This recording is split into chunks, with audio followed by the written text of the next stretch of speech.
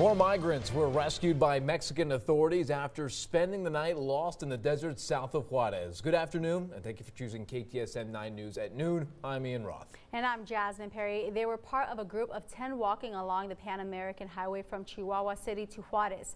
3 Venezuelan men and a Colombian woman went missing after the group scattered into the desert as they tried to hide from Mexican immigration. And according to Chihuahua state officials, Juarez police received a 911 call. Presumably from the missing migrants, and the Chihuahua State Police initiated a search that included a helicopter. The search was suspended due to darkness but resumed this morning, and they were found. State Police says the migrants were being treated for dehydration.